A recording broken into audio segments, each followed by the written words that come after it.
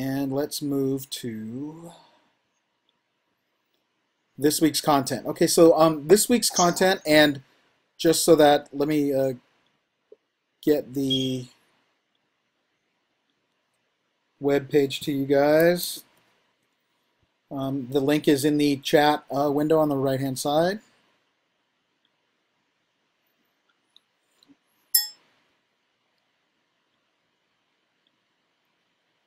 Okay, this week's content is on flipping education, the flipped classroom. Go ahead and share my screen.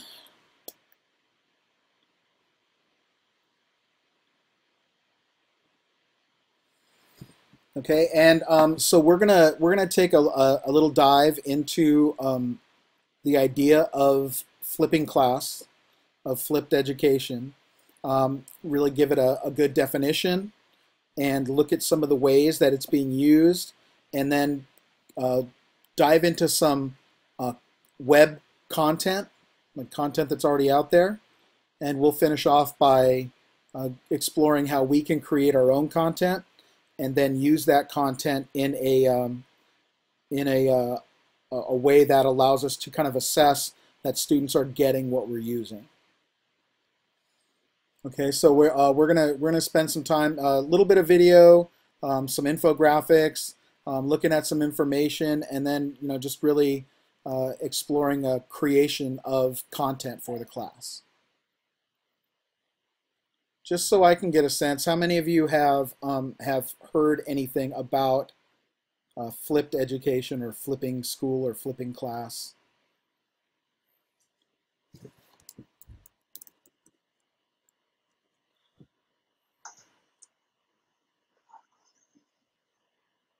No, haven't. Okay. Okay. So I'm gonna start with a kind of a real basic, and on this week's page, this first infographic is it sets it off pretty succinctly. This graphic, the basic idea behind flipping classes in a traditional, the kind of traditional setting for class is that teachers would impart whatever content they needed to impart during the class period. Then as students would sit, they would take notes, they would do whatever the classroom practices were to understand that content, and then teacher sends students home with a sheet of homework or something that they have to do to show that they understand what was discussed in class, and then ultimately they take a test on it, and that's traditionally how school has been done. A few years ago, a couple guys in the middle of the United States, they kind of developed this idea of flipping class, and what they would do is they would create videos of their lessons and then have their students watch those videos at home, and when the kids came to class the next day, they would do the homework basically in class. So they would do all of the application stuff, the application of the knowledge that they attained in the videos when they went home. They would then come into class, and they would, whether it's, doing problems in class, or whether it's doing some sort of project in class, or working on some sort of, some essay, or, whatever it is, it would, really wound up looking the way that it looked depending on the class. But it kind of released the teacher from the responsibility of imparting that information during class, and gave the teacher time to work with kids on the application of that information during the class period. Okay, so as you can see in the graphic, that the blue section is the out of class section. So this is in the library or at home, or wherever a student might partake in this stuff, that the student prepares to participate in class activities by watching whatever tutorial is set before them. Then in class, during class, the students practice applying the key concepts with feedback. So the teacher can work alongside the kids to apply whatever it is they learned by watching the video. And then outside of class, students can, work to further their understanding of the material by working on projects or any kind of extension activities. This video is a cute little video that basically introduces the idea of the flipped class. This is one, it's short, so we can watch it together. This is a classroom. The teacher stands at the front, and the students watch and listen. You'll recognize this because it's probably how you were taught, and how your parents were taught before you. But there are a lot of problems with this approach to teaching. You see, not all students learn at the same speed, so some get left behind. And while some students learn better by listening, others may learn better by doing. This means that teachers can't always do the best job they can. But there is another way. The flipped classroom addresses these problems and makes learning more personal. First, the teacher makes a video that delivers the content they'd usually teach in class. Then they share it online with students who can watch it before the next lesson. This leaves the teacher free to spend class time leading activities that help students apply the knowledge. Students can rewind and re-watch a video as many times as they like and come back to class with questions for the teacher. So keeping up with the class is no longer an issue. Students can access the video at any time using mobile devices, giving them the ability to learn more independently. Instead of sitting and listening, students can spend class time applying knowledge in more practical ways. And teachers are free to spend their time working with students and giving them individual support and attention. The flipped classroom model is already making a difference to students and teachers worldwide, so get involved. Discover more at flippedinstitute.org and become part of the movement.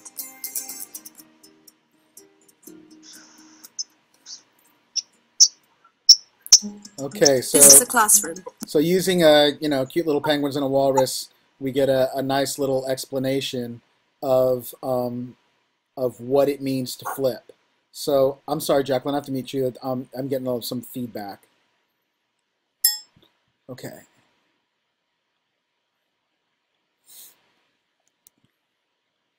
Get us back here. So that wraps it up very nicely. That the idea of using video to teach students concepts on their time and then bringing those concepts back to class and working through them on kind of meaningful projects and meaningful exercises is the hallmark of the flipped classroom. I know I've mentioned this a couple times as we've gone through content in the class that there are certain things that I present as kind of trends in education, and sometimes those trends become really stalwart methods that are used all over the place, and the flipped classroom is one of them. That it started out as something that was kind of on the fringe and something that teachers would kind of dabble with, and now it's become methodology for a lot of teachers all over the place. So the flipped classroom is something that is not just a fad, not just something that a few teachers are doing, but it's becoming part of what we do as teachers. And so the main thrust of tonight is to really give you the opportunity to explore the way that some teachers are flipping, the way that some teachers are using it, and to understand that there are some teachers that are very strict with what they define as being flipped class, and then there are some teachers that are using it in all kinds of different ways, really leveraging digital video in order to maximize student achievement. And so that's where our focus is going to lie. We're going to be doing some different practices with the idea of flipped classroom and video in the classroom. So this is a nice infographic that basically lays out the why the flipped classroom has become more of a mainstream methodology in the classroom than a fringe idea that just a few teachers are using. Let's let the graphic load here, and then I'll blow it up, and we'll share some of these statistics, some of these numbers.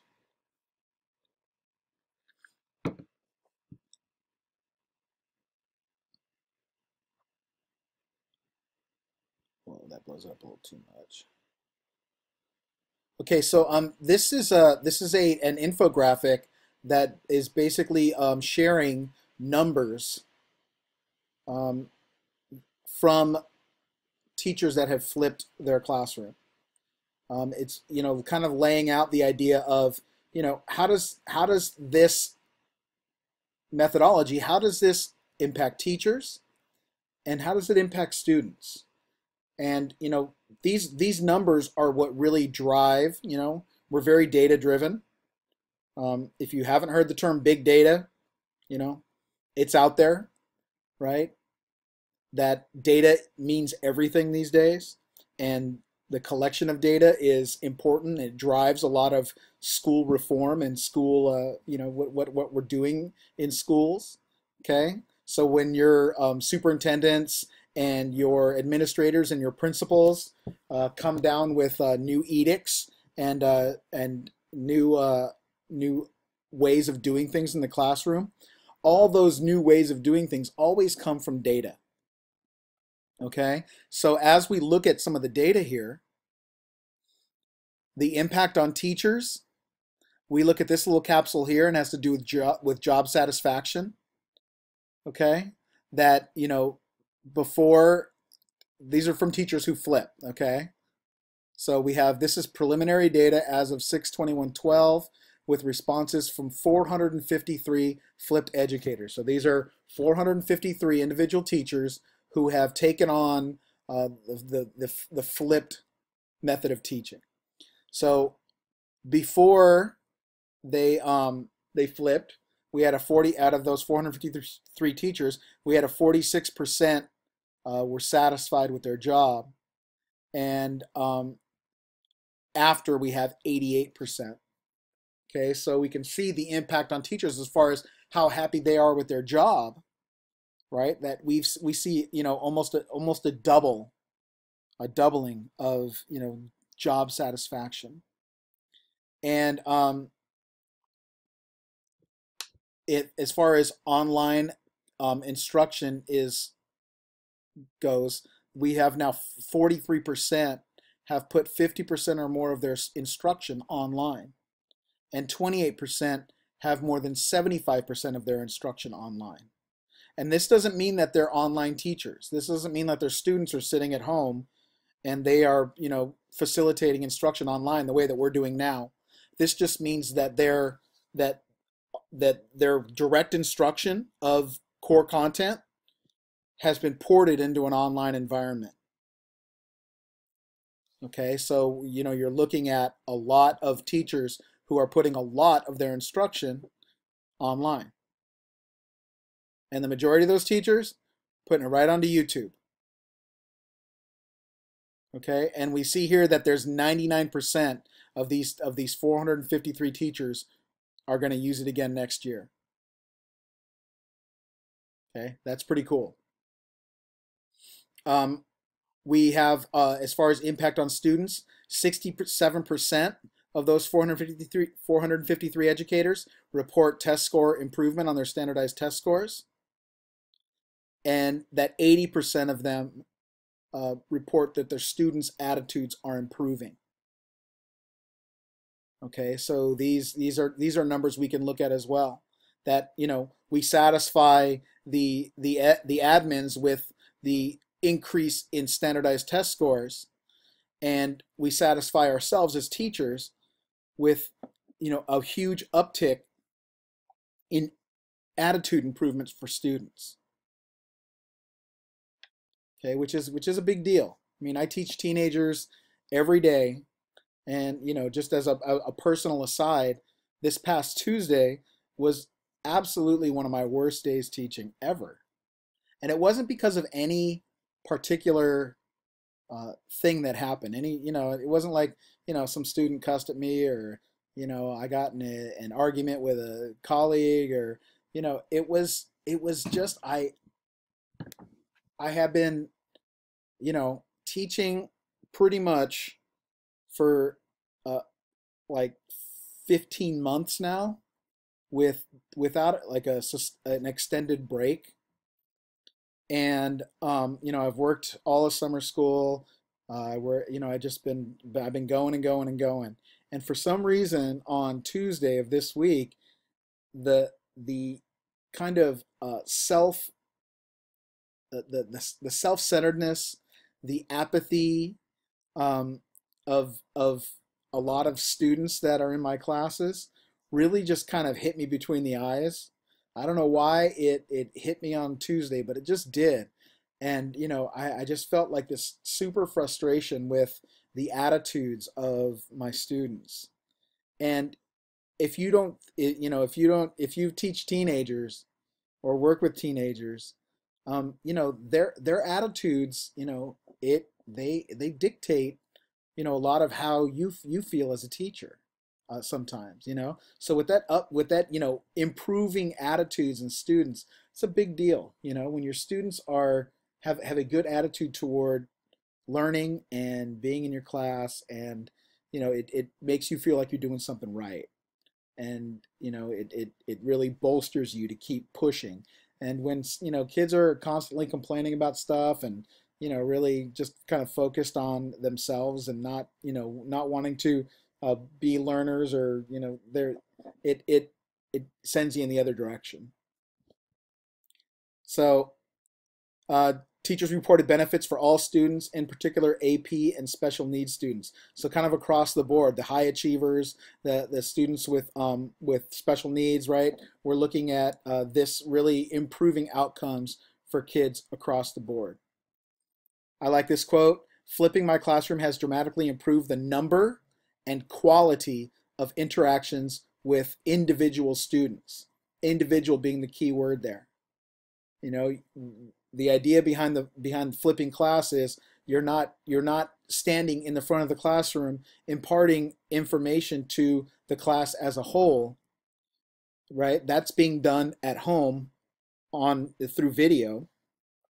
You are now free during class time to meet with individual students, to see how they're working with the individual elements of instruction that have been placed before them. And so the number and the quality of interactions with individual students is improved, right? And that's hot, man. That's as a teacher, that's really the sweet spot.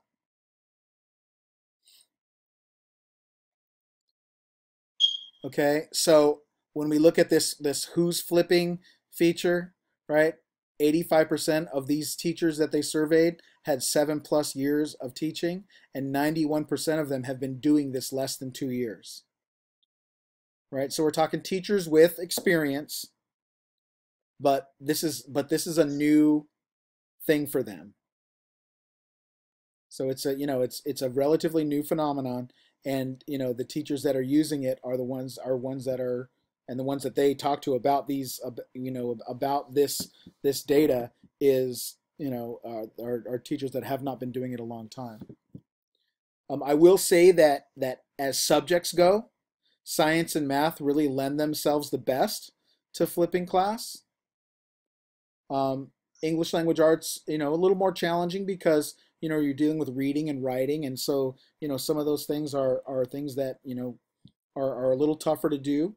But science, especially math, is another great subject to flip. And as we go through some of the content that we ourselves can find online, um, we'll kind of see that a lot of them tend to gravitate towards science and math.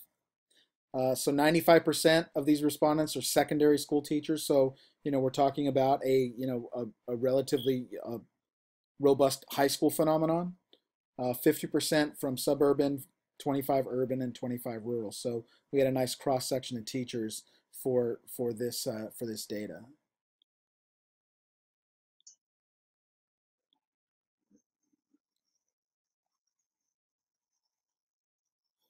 All right, so what I would like you to do for the next 15 minutes is instead of kind of forcing you to watch this video through my computer over the Hangout and into yours, why don't you go ahead and this video itself is 24 minutes long, but the last 10 minutes or so of it is kind of an instructional video on how to actually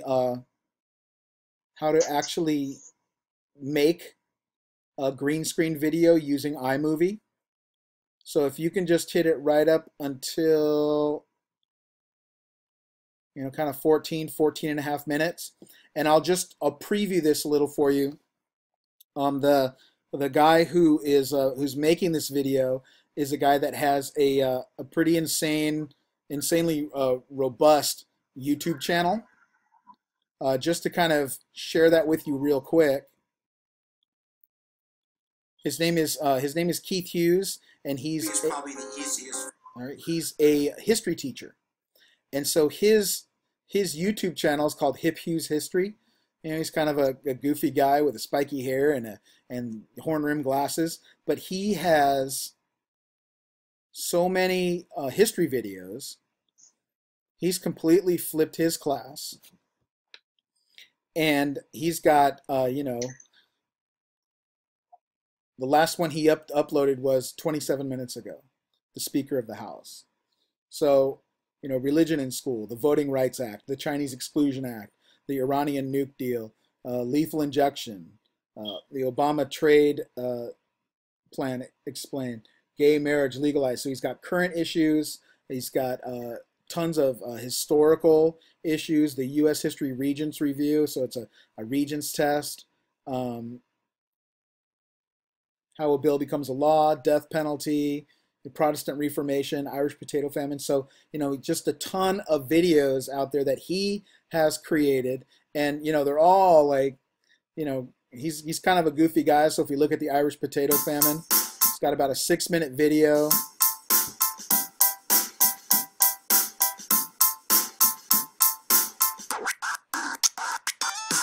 Welcome to Hip Hughes History. How you doing? We're doing the Irish potato famine in the next couple of minutes, guys. 1 million dead, 1 million leave the country. It's kind of a big deal. So what are we waiting for? Why don't we go get her done right now?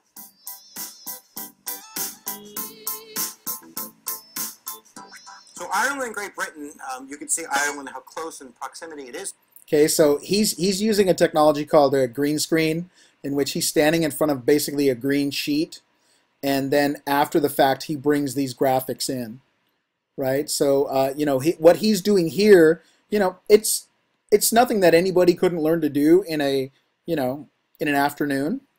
But, you know, he's created a bunch of this stuff. So he's got some skills to create his own videos. But, you know, just to give you an idea of the types of things that he's putting out there, and so he has students watch these videos at home, just like we've been discussing, and then when they come into class the next day, they are able to use what they've watched to perform whatever and complete whatever tasks he has wrapped around these topics. Great Britain have a relationship that go back to 1542 with King Henry VIII, and that relationship is cemented down in a governing sense with a law passed in 1801 out of Parliament called the Union Act. Ireland really is, in a sense, a colony of Great Britain, but part of Great Britain. And all of the representation that they do have on a... Okay, so the lecture that he would give in class, he's doing it online. Okay, so on the page here, yeah, if you can go ahead and watch the video up until about 14 and a half. Okay, right when he goes into the section on green screening, you can stop. So right now it's 5:55. Let's go ahead and meet back together at 6:20.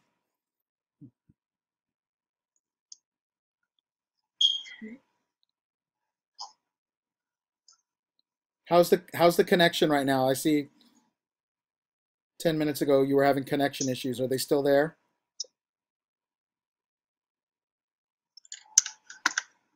I keep getting a notification that my connection is bad. Okay. Am I getting choppy on you or fading in and out? No. Okay. No. So hopefully it stays. Okay, it's just yelling at you. Okay. All right. So as long That's all it's doing. as long as we're all still here together, then I think we're safe. So yeah, about 5:15, 5:16, we'll jump back together after watching the video. Okay. Cool. All right. So hopefully you got a good sense of some of the basics there and setting up a flipped classroom, the idea of using flipped instruction with kids. And it's if you're not engaging like Keith Hughes is, believe me, it can still be done, and we'll be looking at a lot of different examples as we move forward. So scrolling down a little bit, the next section on the web page has to do with already created video content. So this is the stuff that's out there that is growing and growing and growing every day as a resource. And one of the great things about about already created video content is that the majority of it, the vast majority of it, is on YouTube or Vimeo or a myriad different places. But the cool thing about it is that as it is in all these places, it's free. It's free to utilize. And so I know a lot of teachers who are flipping class, who are actually utilizing video that's already been created by other people in order to flip their class. So let's say I'm a math teacher, and I want to start flipping class tomorrow. I know of a great website out there that has hundreds and hundreds and hundreds of math videos, like super tight, super clean instruction in math. Okay, it's called Khan Academy. If you haven't been out off the grid, living in a sweat lodge out in the desert, you've heard of Khan Academy. I have embedded here a short video basically laying out something that Sal Khan, the guy who created Khan Academy, has basically his philosophy and his idea about education, and kind of wondering if this is the future of education. I'm going to go ahead, and as we go through here, you'll see that I've got some websites outlined. You can link to the website, or if you're on your iPad, you can link to the iPad app. So some of these things have iPad apps that go with them. Some of them are websites, and so we kind of can go back and forth here. Since we're on the computer here, I'll go ahead and go to the website. Let me go ahead and log in here real quick.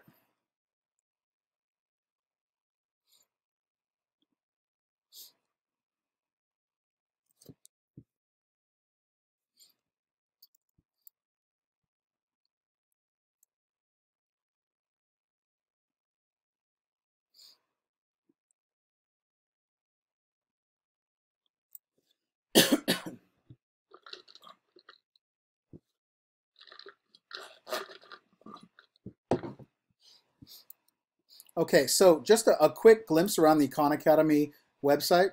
If you go to the top here on subjects, under subjects, you'll see that they've got a lot of different subjects here. Besides math, there's science and biology, physics and chemistry. There's economics. There's arts and some history. There's computer programming. They've got test prep for the SAT, the MCAT, the GMAT, all that stuff, and so they do have a lot of videos in a lot of different areas.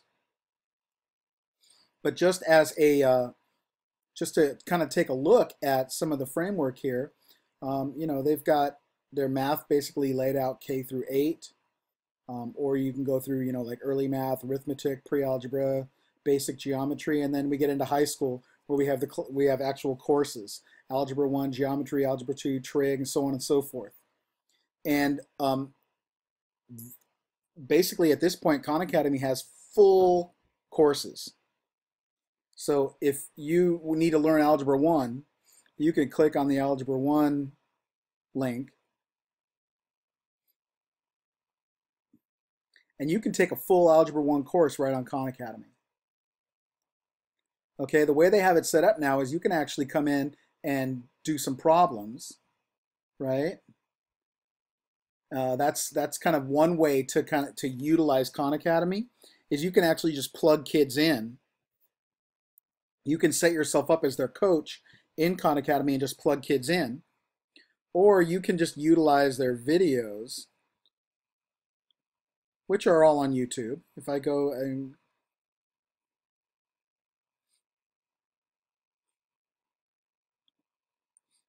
if I want to just kind of copy the video URL, I can actually just go to their YouTube channel, and they have a full YouTube channel. So this one is on solving unit rates, ratios, proportions, little pre-algebra class. You can see here the video itself is 2 minutes and 30 seconds. And you know, if this is what I want students to learn the night before we're going to do some of this work in class, right? I can just give students a Khan Academy video. Turn up the volume here a little bit. Jada takes 3 hours to deliver 189 newspapers on her paper route. What is the rate per hour? The rate per hour at which she delivers the newspaper. So this first sentence tells us that she delivers, or she takes 3 hours, 3 hours to deliver 189 newspapers. So you have 3 hours for every 189 newspapers. Okay, without watching him go through the first sentence told. Watching him go through the entire problem, right? So these are just, you know, quick tutorial videos. And if I actually, if you're watching something on YouTube and you want to actually go to check out their channel, I mean, just to get an idea of how prolific Khan Academy is at this point, this is one out of hundreds and hundreds of videos that they've created that on one discrete thing, this solving this problem on ratios, proportions, units, and rates, and you can see that it's been viewed 446,000 times, almost 500,000 times. And then I can see over here that 2.2, almost 2.3 million people subscribe to the Khan Academy channel. And so in order to kind of look at all the video offerings that someone might have, you can always click on this link right here. And this will take you to the Khan Academy YouTube channel. So when I click on that link, it takes me to the Khan Academy page. And just to get a little taste of what it feels like to travel around YouTube a little bit, if I go to their home page, this is their channel, right? You can, you know, anyone can have a YouTube channel. They're free. If you put a video on YouTube, you de facto already have a channel. So if you go to YouTube and you're signed into Google and you actually come up here to your little icon and click on it, you can actually go to your channel. And it's always kind of over here too, my channel, right? But now I'm on the Khan Academy channel. And if I scroll down when I'm on their channel page, I will get kind of a rundown of some of their stuff. So this is the biology section. These are some uploads. So I'm not really getting a ton of videos here. But if I come over here and I click on videos,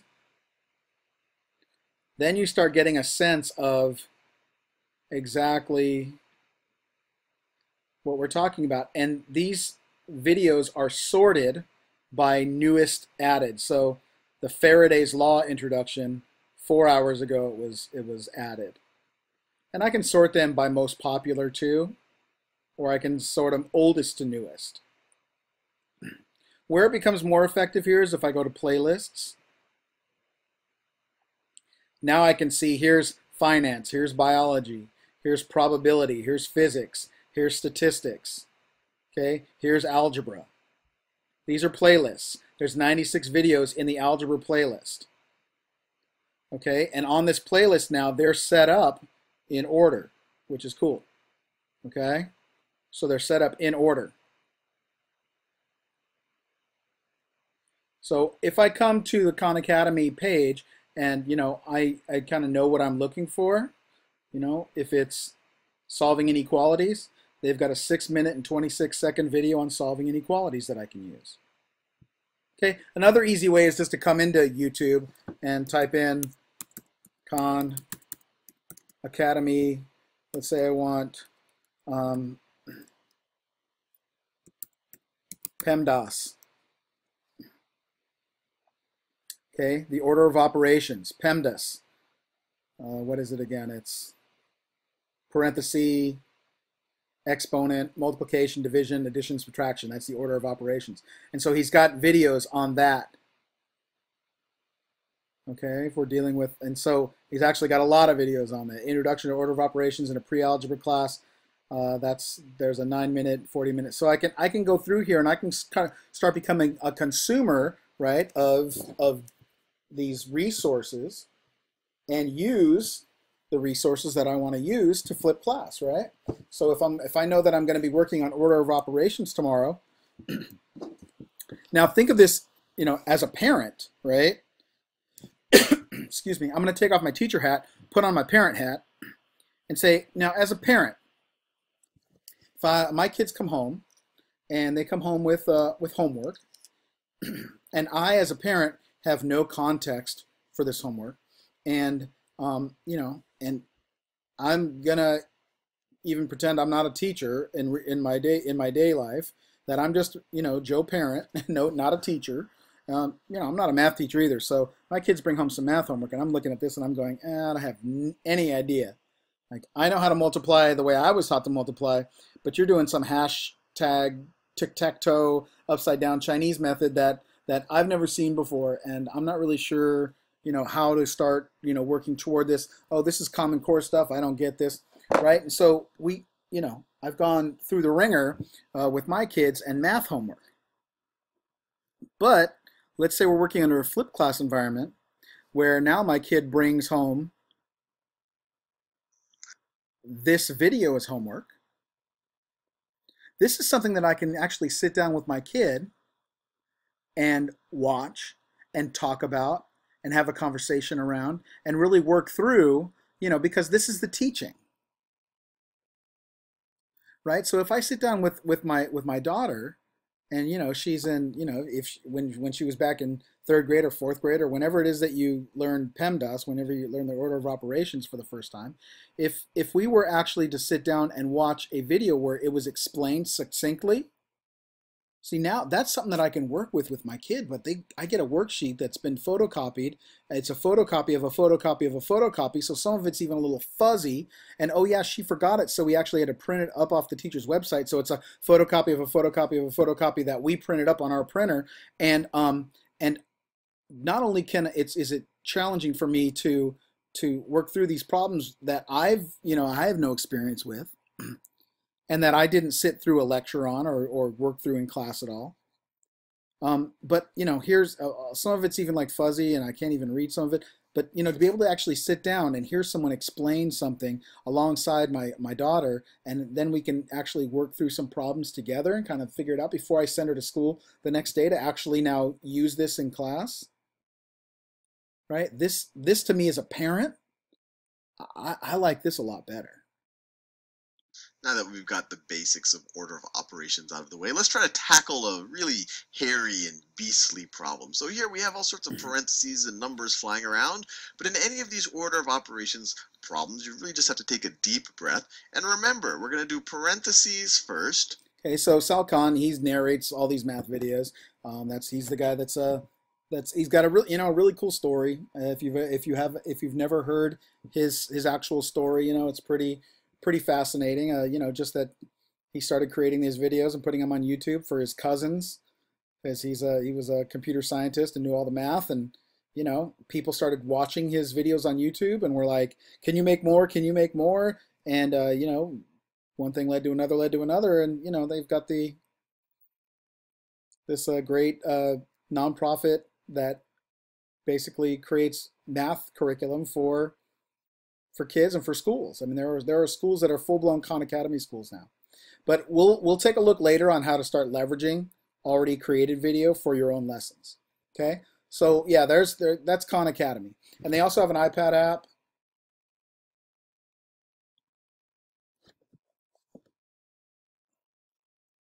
Let's see, where is it? Under education. So there's an iPad app, so if you're working with iPads, it's the same kind of deal, right? Especially if you have YouTube, but the iPad app, it works really well. If you have actually putting your kids through a like work in Khan Academy, you can see, they've got little guys that you can have a little avatar, and your avatar can get bigger and better and badder and all that stuff, and you can move your kind of interactive problems that the kids can work through that assess their understanding of their what they've watched, right?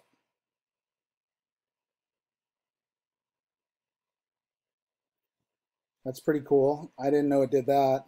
It's got handwriting recognition. Wow, they've really improved this app. Where's the blue dot? -3. That's pretty special. Okay, so I mean, there's different ways that you can use it, but all the videos are embedded here in the Khan Academy app.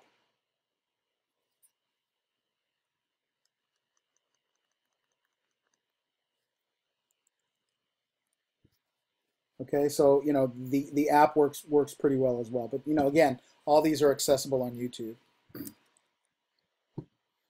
Okay, just kind of looking at some other ones. I mean, there's another math website with math videos. Okay, he's got tons of test review. He's got algebra, number sense, pre-algebra, all kinds of good stuff. And so his videos are all, I mean, you can look at, he's got a huge video library, which leads back to where? YouTube. And also, integers are the set of whole numbers that include 0 and their opposites. The opposite.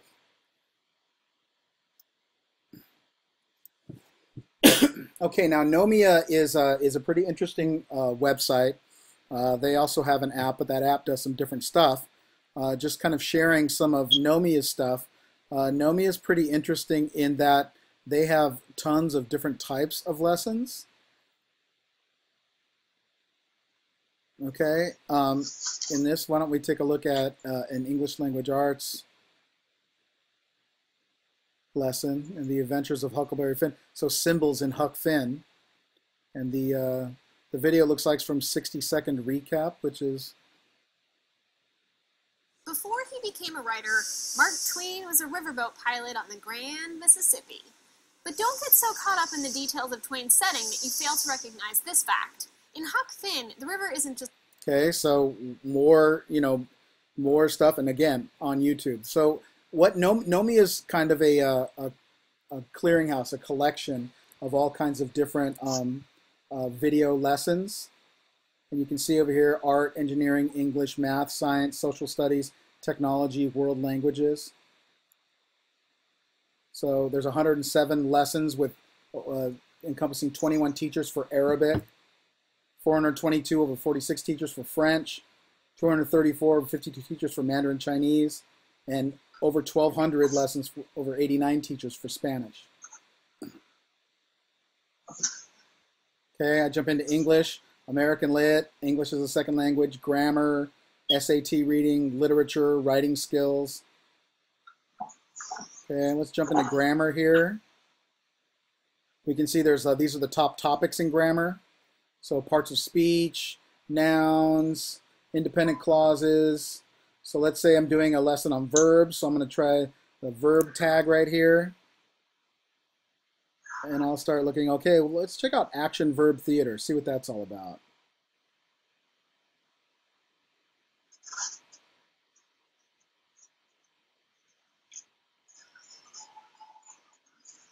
Maybe.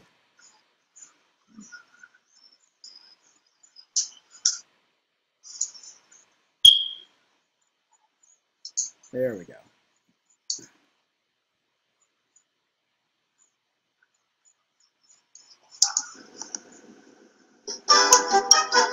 Ladies and gentlemen, welcome to our family theater.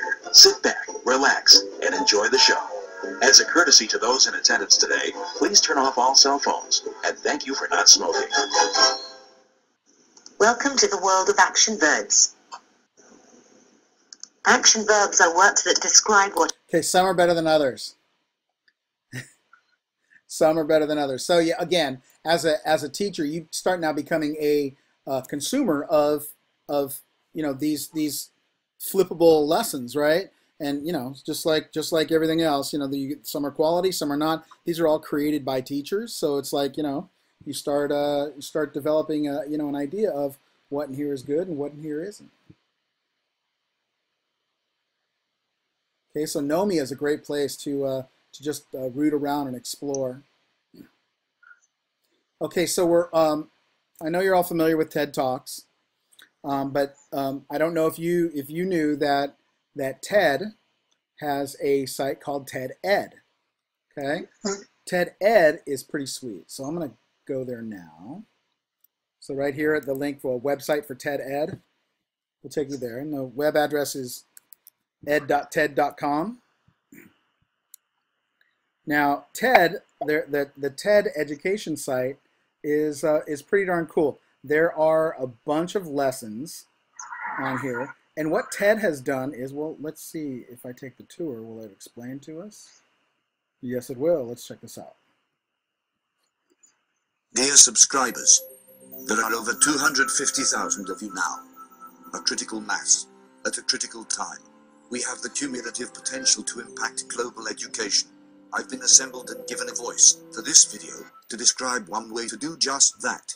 Please allow me 2.5 minutes to explain. My name is TED Ed, and I am a symbol for both the TED Ed website and the billions of videos available to you for free on the website known as YouTube. Today I invite you on a journey on which you will learn how to use ed.ted.com to create a lesson around the vast majority of videos on the web. When I say create a lesson, I mean that you may use the TED Ed website to search for any video on YouTube. Once you find the perfect video, the one that really blows your hair back, helps you understand, all that makes you pause and say, my goodness, the universe is a fascinating place. You may use TED Ed to enhance that video. You might use the Let's Begin section to set context for interpreting the video, or to define a learning objective for your students. Or you might use the Think section to add multiple choice questions with time-coded video hints, or open answer questions that beg for thought-provoking written responses. Or perhaps you'll use the Dig Deeper section to expand upon the video with articles, references or links to an application, or maybe even your blog. If any feature is not your cup of tea, just click Exclude. And this new feature, Discuss, it lets you create riveting discussions around your favorite bits. Learners, you can engage with lessons independently. The site will save your answers, notes and ideas to your personal profile and track your learning over time. New lessons are added every day. Teachers, as you build or distribute customized lessons to individuals or to groups, you may use the site to track the progress of single students or your entire class. And no matter who you are, if you take the time to create a particularly stunning lesson, please also take the time to nominate it. We will systematically feature the best community-made lessons within the ever-growing TED library, free for the world to learn from, to customize and to share. The possibilities of this tool are as infinite as YouTube itself, and we will be adding new features regularly in the months and years to come. To join me and many others in building a library of lessons worth sharing, simply click on one of the features that interests you. Thank you for your time. All right, pretty cool. So this actually TED Ed becomes a framework basically for building a flipped lesson, and we'll get into that a little more later. One of the really cool things about TED Ed, though, beyond all of the things that they described there, is that they've got a lot of really interestingly animated videos. So one of the things that TED Ed has done is it's taken lessons from teachers, lessons that teachers have developed, and they've animated them. They've given them to like professional animators and had them actually animate the lessons. So just kind of looking at this one, so it's where does gold come from? This is just the first one I'm looking at here.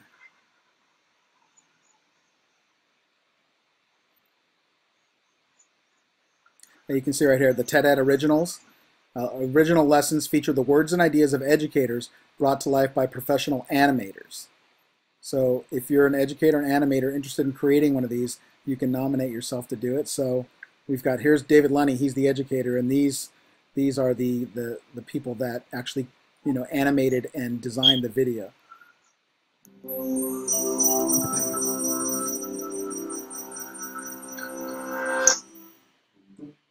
In medieval times, alchemists tried to achieve the seemingly impossible. They wanted to transform lowly lead into gleaming gold. History portrays these people as aged eccentrics, but if only they'd known that their dreams were actually achievable. Indeed, today we can manufacture gold on Earth, thanks to modern inventions that those medieval alchemists missed by a few centuries.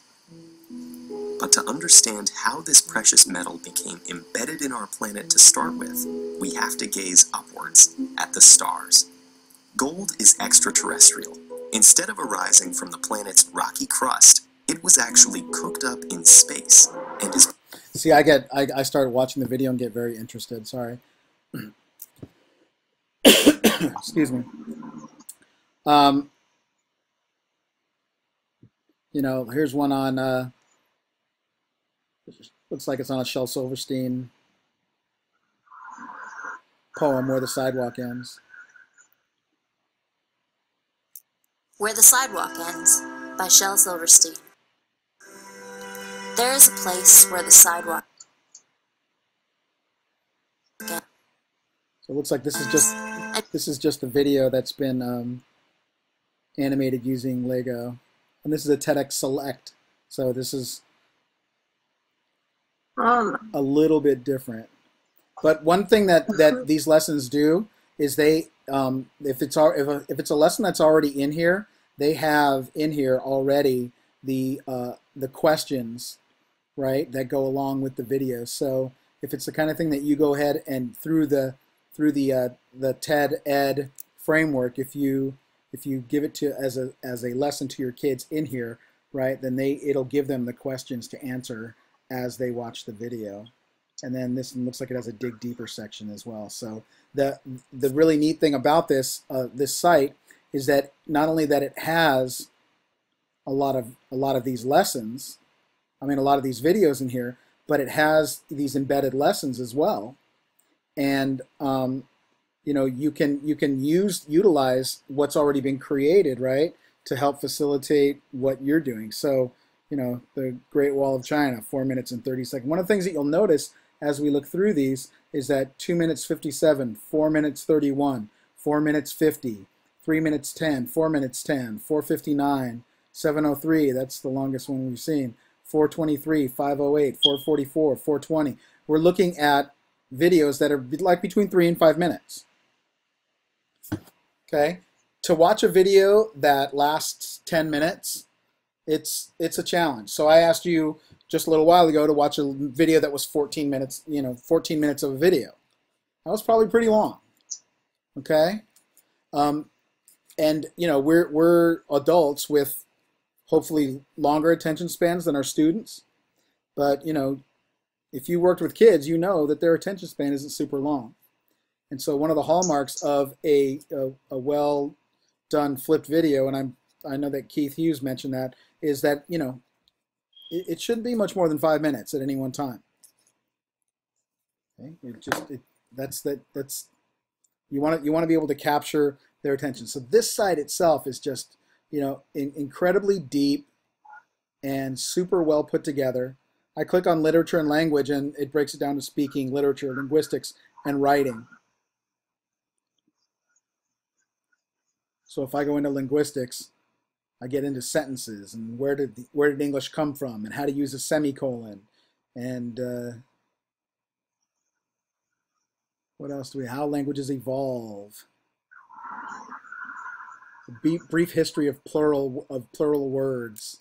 Okay, so you can see that there's a variety. When to use apostrophes. Some good stuff here. And again, 3 minutes and 14 seconds. And I'm not sure, is this one a... Yeah, it's an original, so it's animated by a professional animator.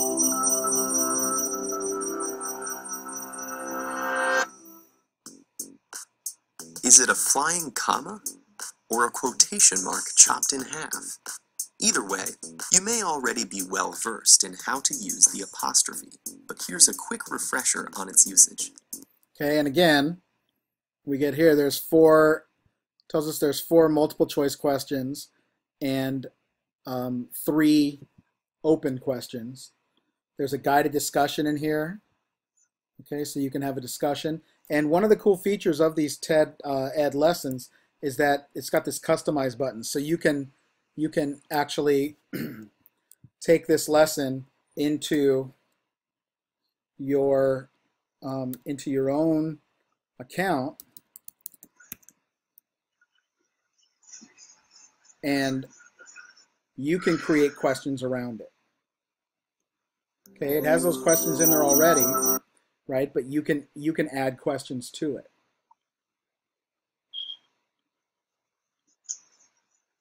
And you can kind of change up the how the students interact with it in the TED Ed framework. So here it is, create your lesson, and you can take this, you can create the questions. These are already in here, but you can have up to 15. You can exclude questions, you can edit the questions, you can create your own question, all that stuff. So it's a pretty neat environment. Okay, and then there's YouTube, and YouTube is like the Wild West. I jump into YouTube, and and I type in apostrophe. The first thing that comes up is the full LP of Frank Zappa's Apostrophe, right? And look, yeah, we've the first, out of the first 5, 3 of them are Frank Zappa because he had a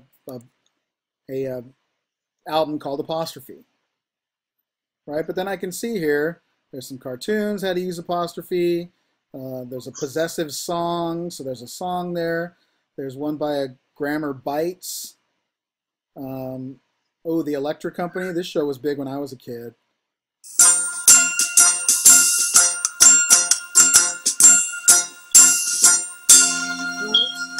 Ladies and gentlemen, how do you do? Okay, that's about enough of that business.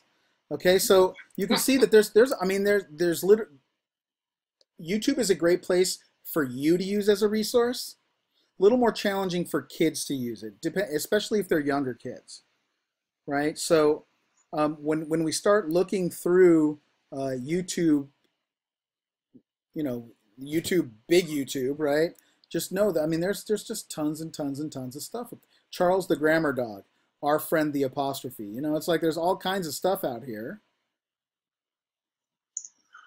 Okay, but this is kind of the area for us as teachers to find the stuff that we're going to use. Okay, there are a couple of other of other YouTube resources out there, and one of those is youtube.com/education. This is kind of YouTube's education channel, and this is kind of where YouTube actually now is clearing out a lot of the garbage, and you can start looking at their playlists in YouTube EDU. Oh wow, they don't have much in here. That's a little bummer. Primary and secondary education channel. Yeah, so we get geography, science. So they've actually YouTube itself has actually got this EDU section where it helps to reduce the number of Frank Zappas and increase the number of actual tutorials that you might be looking for.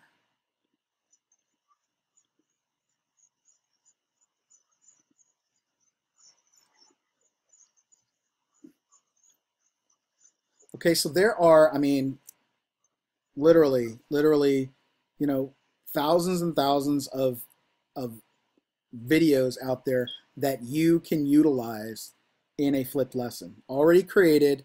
You don't have to green screen. You don't have to step in front of a camera. You don't have to do anything to make that happen. Okay. What I'd like you to do is to in our community discussion this week, I've got a link to a blog post on EDU content creators. Okay. And if you click on that link, it's going to take you to a list of YouTube channels of people that create content, educational content, okay, and on a variety of different subjects. And what I'd like you to do is do a little exploration through some of these channels, you know, especially kind of focusing on maybe something that interests you. There's a Spanish channel, math channels, social studies channels. Okay, art. There's an art channel, and just kind of play around with this for a little bit. Take a look at it, and what I would like you to do for this week's community discussion is just choose one of those YouTube channels that interest you, or you think you might like to use with your own students, and share one of their videos, and comment on why you chose it and how you might. Okay, it's, oh man, that technical thing put us a little late, but it's almost 7 now. Why don't we combine this with a dinner break and meet back together at, let's say, 7:45? Okay. Does 7:45 work for y'all? Yes. Okay, great. So we're going to say 7:45.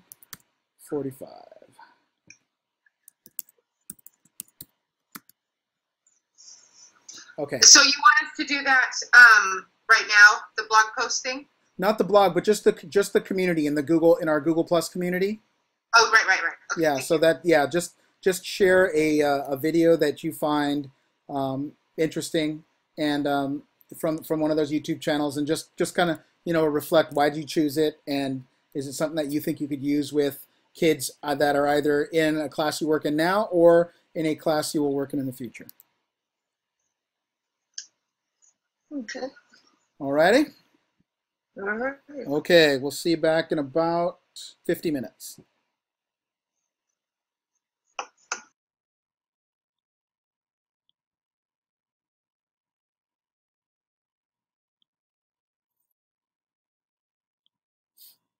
Okay, so we had the opportunity to kind of look through, you know, real quick, but hopefully you got a good taste of you know, some of those flipped lesson channels that are out there. With more and more teachers flipping their content, you're going to see more and more of that, you know, like just lessons out there on YouTube, just available for consumption. So that leads us into the idea of creating our own content. And just to prep us for that, There's a link here on, and you can just watch mine as well. But on the web page, there's a link here to how to create video lessons. I'm just gonna go to it now, and you can follow along with me. So this is by this is a website, the Nomia website that we looked at a little while ago, and they have a lot of resources on this page. And one of the resources is just a little snapshot on creating video lessons. And they basically cover 3 different methods of creating your own video lessons. The first is using iPad tools. Okay, and we're going to cover some of those this evening. The iPad is great for doing this because you know, you can manipulate things with your fingers, or if you're writing stuff, you can use a stylus. It has its own built-in camera and its own microphone. Okay, so you can very easily, with not much effort, you know, create just a quick and easy lesson on your iPad. Okay, it goes through the advantages. You only need one piece of hardware. The results are consistent. Simple integration with other iPad tools, and you can integrate videos without switching devices or dealing with complex video import issues. You know, that's not so much of a big deal anymore, the import issues. I mean, with YouTube, if you can upload it to YouTube, or you know, you're pretty good to go. Sorry, Jacqueline, I'm mute there again. I'm getting that feedback again. The challenge is, you know, it does require an iPad, which isn't a challenge for us because we all have them. The handwriting on an iPad is often not as refined as with a stylus or a tablet. And you know, you can get a stylus pretty cheap. And if you're utilizing the iPad to create lessons, you know, a stylus is a pretty cheap investment.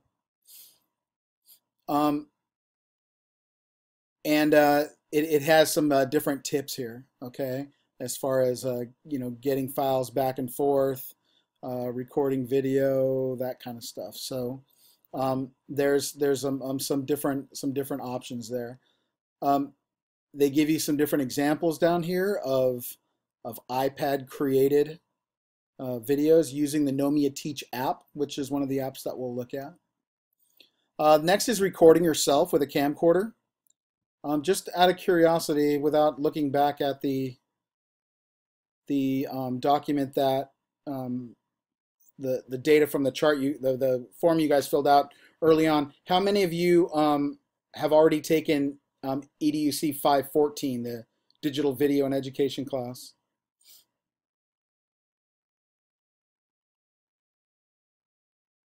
It's supposed to be the one before this class, but obviously most of you guys are taking the classes out of order. So yeah, so Diane took it. The videoing yourself part of this, you know, I'm not going to ask you to do that for what we're doing here.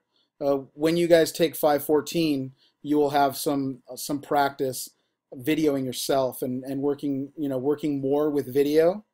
I'm trying, you know, in this class, the presumption is that you've already done some of that stuff, and you know, I don't dive too deep into digital video. This is mostly, you know, how to utilize digital video. So, you know, there's always the recording yourself with camcorder. You can use your iPad, you can use your iPhone, your Android phone, you know, whatever works as a recorder. You know, we have so many options now. You don't need a full-blown you know, video recorder. You know, there's a lot of different ways that you can grab that stuff. So, you know, there's ultimately, you know, when I teach 514, my culminating assignment, my signature assignment, is basically connecting together a lot of different, is basically all 3 of these. It's using your iPad, using a camcorder, and last but not least, using screencasting tools. So it's really integrating, you know, all 3 of these things to create a comprehensive video lesson. But and then there's screencasting tools, and the one screencasting tool that we're going to use in here is called Screencast-O-Matic, and I'll share it with you in a little bit as far as, you know, creating a screencast is concerned. Super easy to set up, super easy to use. You know, you can just do a tutorial and send it on its way. It's real handy, real easy to use. So this page basically details the three main ways of creating your own video, two of which we're going to use this week: the screencasting option and the iPad option. Okay, so that's where we're heading now. Okay, the first thing we're going to do is we're going to look at some iPad apps, and just to give you we're going to kind of center ourselves in the digital whiteboard arena. Okay, just so that we have this is kind of the easiest ways to create video. I have for you on the page here, I have 4 different apps, and I have them moving from simplest to use to well, let's not say simplest, let's say the fewest features to the most features. I don't know what happened to my video here, that's weird. Okay, and those 4 apps are Show Me. First one's called Show Me. The second one's called Edu Creations. Third one is called Know Me a Teach, and Know Me is the site that we visited a little earlier. Okay, they have an iPad app called Teach, which is basically a digital whiteboard. And then the one that's the most comprehensive, and I highlighted a couple of these on the last week's iPad app page. This one is the most comprehensive one is called Explain Everything. Oh, that's weird. My video got bumped down here. Okay, so I have to do a little reshuffling here on my webpage. Something got mixed up. So yeah, Explain Everything. And Explain Everything is one that's super comprehensive. And the thing that I like about Explain Everything is that it can be as basic as you want it to be, or as complex as you want it to be, and it has an extensive page of tutorials. So the guy that created Explain Everything has just this amazing support site where he covers the ins and outs of his app, just, I mean, amazingly. And you can really create some very complex and involved videos using Explain Everything. So just kind of looking at these, and I'm gonna take a look at a couple of them just to give you some tips and tricks for using it, and how some of them will be easier to work with on the front end, but a little tougher on the back end. I'll explain that as we go along. So I'm gonna bring up my iPad so we can share a little.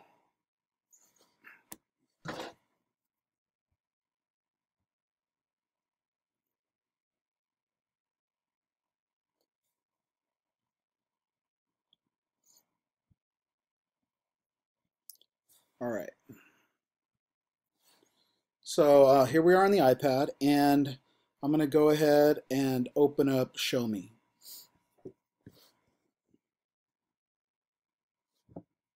Okay, so Show Me is basically it's basically at its heart a digital whiteboard. Okay, so and this is not one that I use very often. So I've got a couple of Let's record examples. And you can see my little timer on the bottom. Today, so this was a demonstration that I did in a prior class. So just this is the kind of video that you can make, super quickly. I did this in, just a couple of minutes on the fly. Talk a little bit about prepositions. And okay, in order to show how prepositions work, I have my dog Buster here. So there's Buster. And Buster is the subject. Okay, and over here, I have Buster's house, and his house is the object. And basically what prepositions do is they describe the relationship that the subject has with the object. So in this case, we're going to talk about the relationship that Buster has with his doghouse. And when I say relationship, I don't mean he's dating his doghouse. I mean that Buster is going to do different things in and around his doghouse. Okay? Prepositions are the words that tell us where Buster is in relation to his doghouse. So Buster can be under his doghouse, over his doghouse, around his doghouse, inside his doghouse, outside his doghouse. All those words, inside or in, out, on, around, those are all prepositions. Okay, so big sloppy mess, but super quick and easy to create some sort of a lesson, some sort of a tutorial. This is a great tool if you just want to teach really quickly kids, something that they're missing. So, this one is probably really fantastic for math.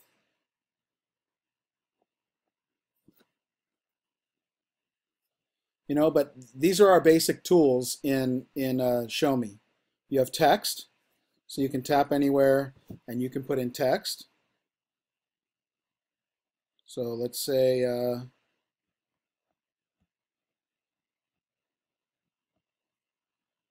you want to add some text.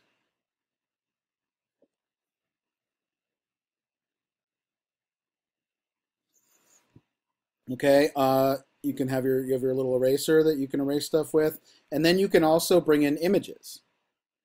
Okay, which is always cool. So let's say that maybe I want to bring in, and I can do an image search right here. Let's say I want to bring in a fraction number line. Let's see what happens if I type that in there. Okay, I get yeah, cool. I get a series of little fraction number lines here. I look at this one. If it looks like one that I want to use, I will go ahead and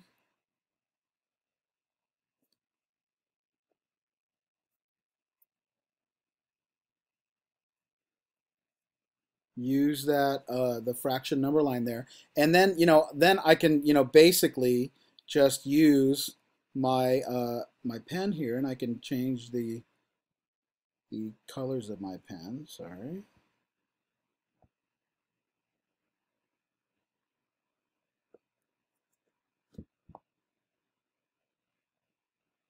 Okay, we get all kinds of different pen colors, which is cool. And then whenever I'm ready to get to work, I hit the button right here in the middle. That's the record button. Okay, and so when I hit that record button, yes, it lets me use the microphone, and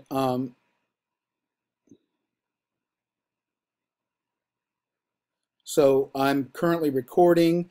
I can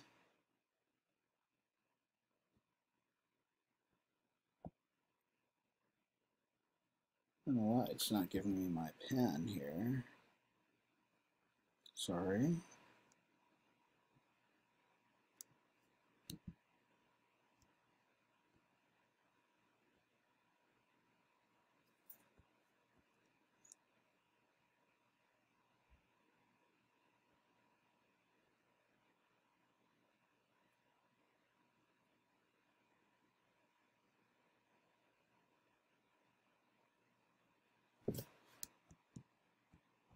Let me start over here. Sorry.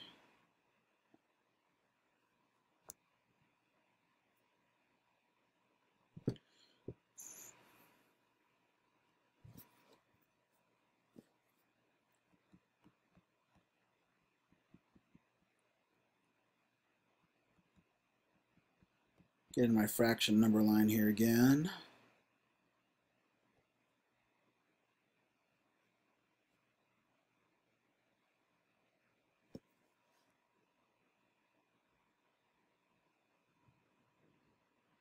Okay, I can resize that there. Okay, so now what I can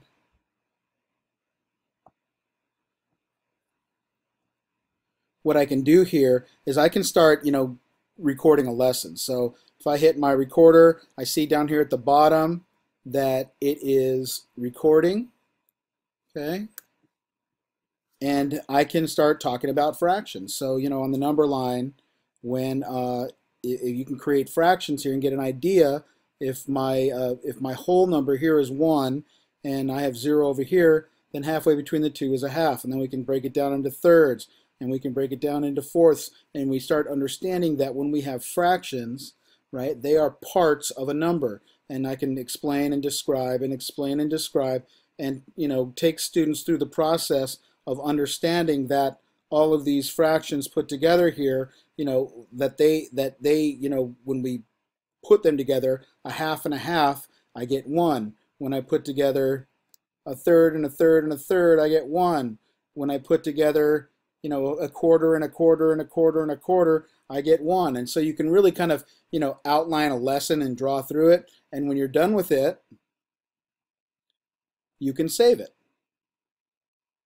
If I hit my recorder, I see down here at the bottom that it is. And I like it. I save it. I give it a name.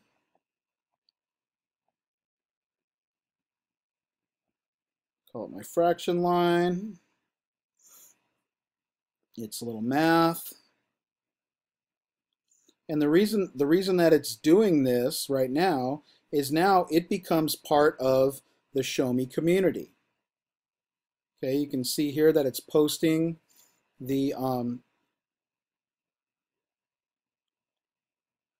it's posting my Show Me to the to their database.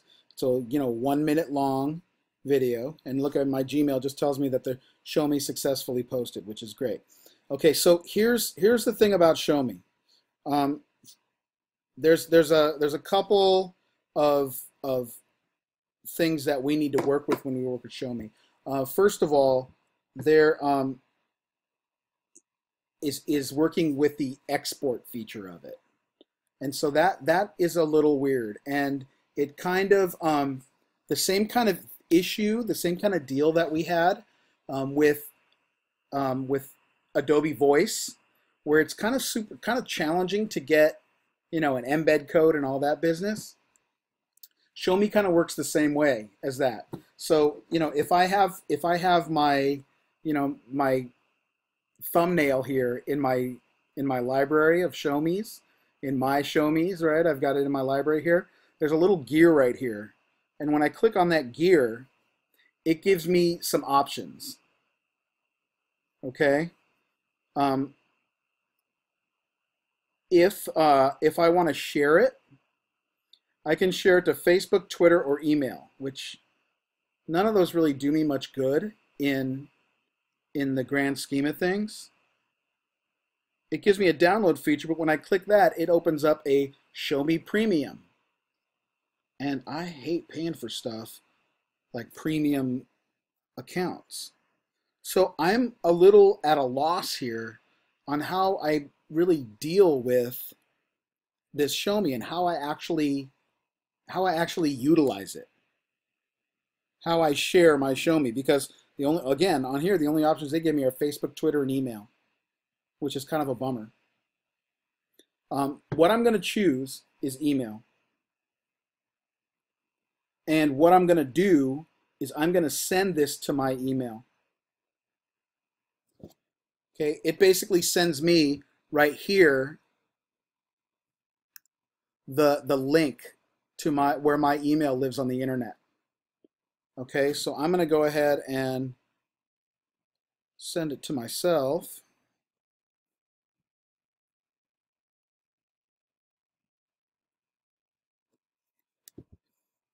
Okay, and when I wind up getting this email, so this is going to help in a little bit. Okay, I got to figure out exactly how I can use this Show Me now, and this really applies for Show Me, it applies for Know Me a Teach, and it applies for Edu Creations, because all three of those. Available as an app. What's that? Is it only available as an app?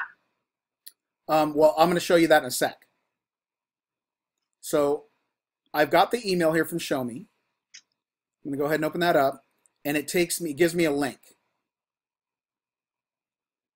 And so my Show Me has a home on the internet. It lives online.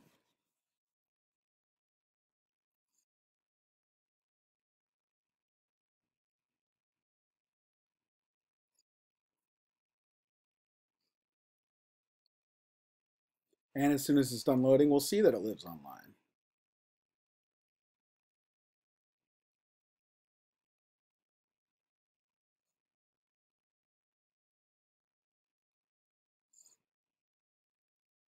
If I hit my recorder. Okay, so here it is living online.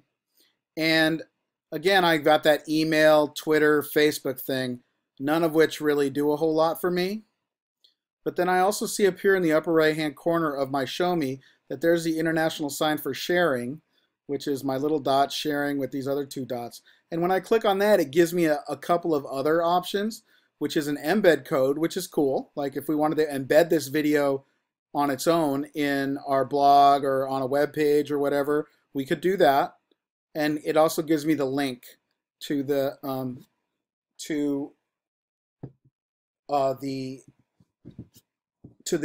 actual video itself, which is the same as the link that I got in my email. And then there it is, Facebook, Twitter, and email. So my problem is that to put it into a flipped lesson, I don't want any of this stuff. I don't want to email it. I don't want to tweet it. I don't want to Facebook it. I don't want to embed it. And I don't want to go to the website.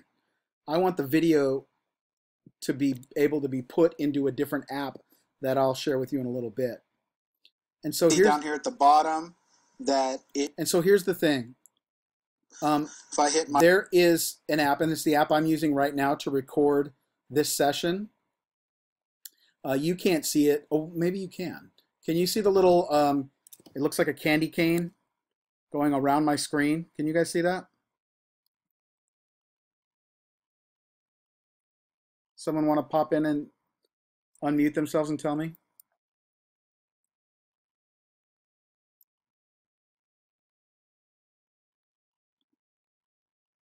Anybody? Okay, so you can see it. All right, so yeah, so that is the app I'm using now is called Screencast-O-Matic. Okay, and Screencast-O-Matic allows you to take to do screencasts. Okay, and it's something that we're going to cover in a little bit. But the best way to get, because what I really want is I want this video on YouTube. And I know this is like a lot of steps and it's really frustrating. And for that reason, I really point people to Explain Everything. Even though it's $3, it's worth the $3 for me to not have to hassle with trying to get my other videos onto YouTube. So basically what I would do with a video like this is I would go into a Screencast-O-Matic. This box, this candy cane box, I made it this size, but I can also make it exactly this size, the size of my video.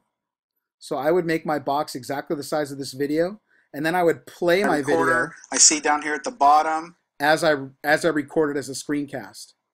It's kind of weird and kind of sucky, but that's the best way to get this into YouTube. And we really want our videos into YouTube, because when they're in YouTube, we can do anything with them. When it's in showme.com, I can't really do anything with it. And you'll get a little more of that as we move forward. So before we leave Show Me, I want to share with you also the Show Me library. And this is kind of like, for me, the gold of like Show Me and Edu Creations is that they've got a community of people that are using this app. And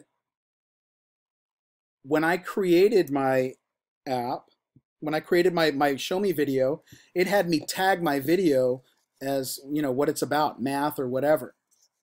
And what Show Me does is they use those tags to place the videos that people create into these different categories, the community categories. So when I look into math here, I can see that there's all kinds of different show me's that people have created. Oh wow, there's a friend of mine. JR. Okay, so let's see what JR put into show me.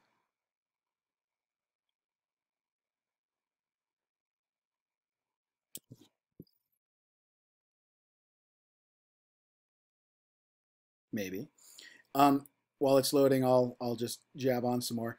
So you can really find a variety of videos created by teachers for students in the Show Me library. How to divide, place value, circumferences and area of circles. And so, you know, we start seeing that this is now really a community. Hi, welcome back to Ken with Go. Tonight I'm going to show you guys another puzzle that I normally give my kids at the end of the class period. Okay, and if this is a video that I like, then what I would do is just use my Screencast-O-Matic, draw my box right around the video, record it with my screencasting software, and then upload it to YouTube from there, and then use it. That may not make a ton of sense now, but it will it will in a little bit. So stick with me. Okay, EduCreations is very similar to Show Me. Okay, it has a few more features than Show Me does, and we'll take a look at. Oh, I think it's outside of there. At EduCreations.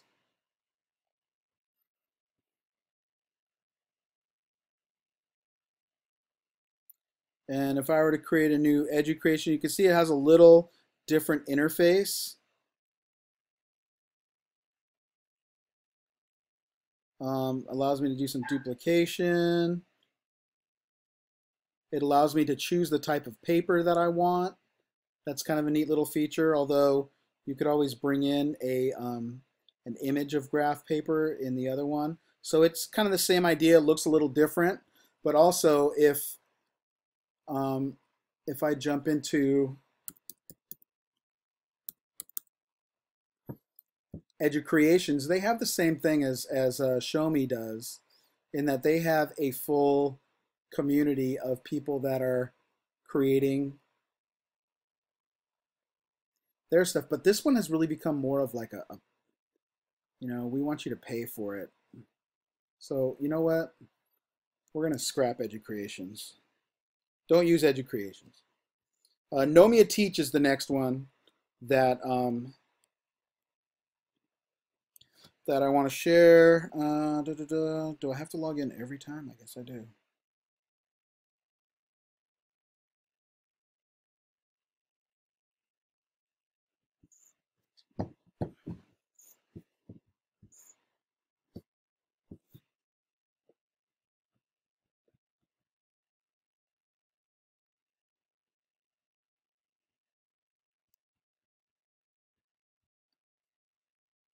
It's not Fmail, is it? It's Gmail, buddy.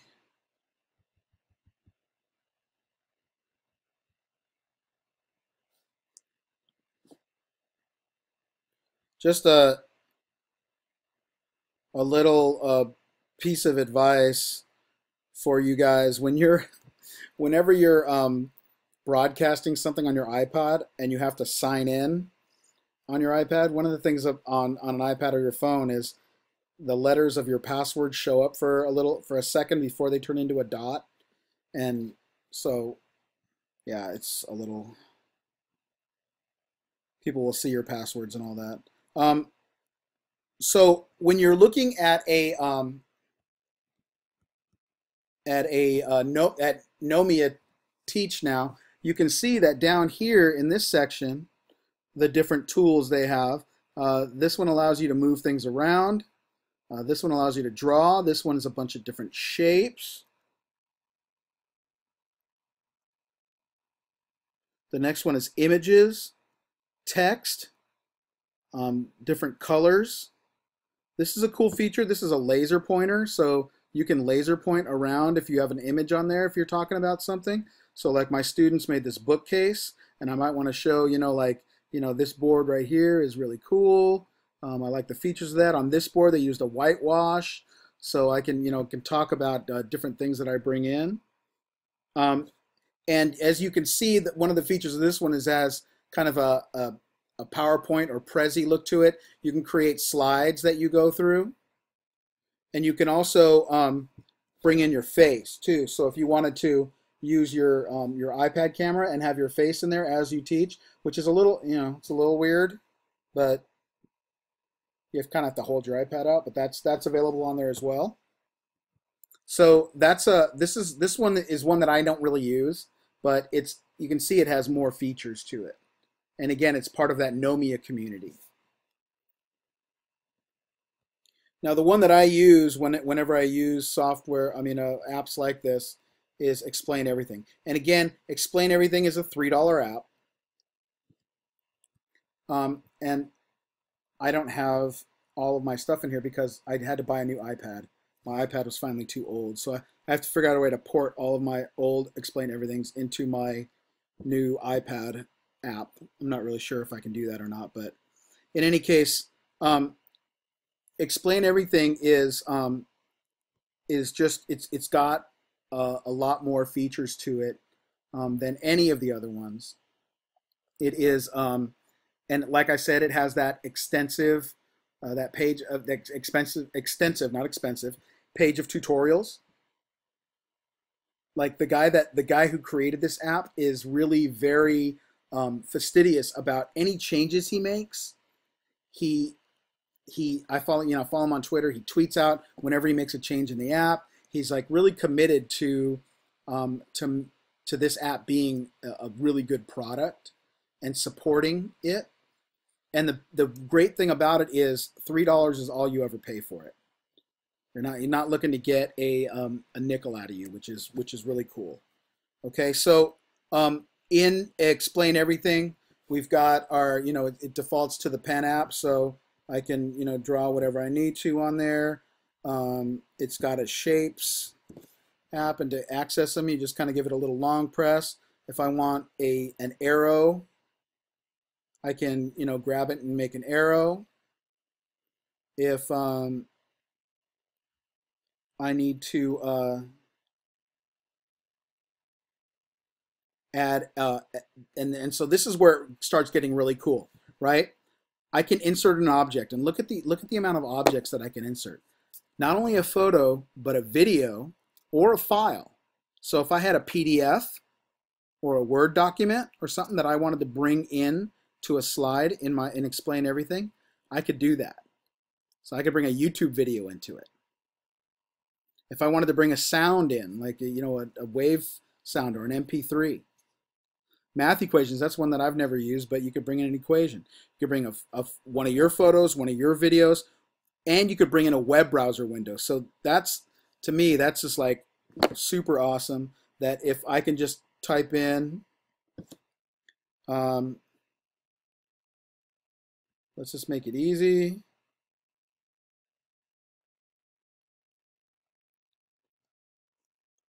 So I can actually access a web page in here, and it's a full functioning web page. So I can start talking about, okay, so today in Google, let me record and access my microphone, yes. So today in Google, some pretty interesting things on the Google page here. If you look right here, meet Samburu elephants in maps. That's pretty wild. Let's check that out.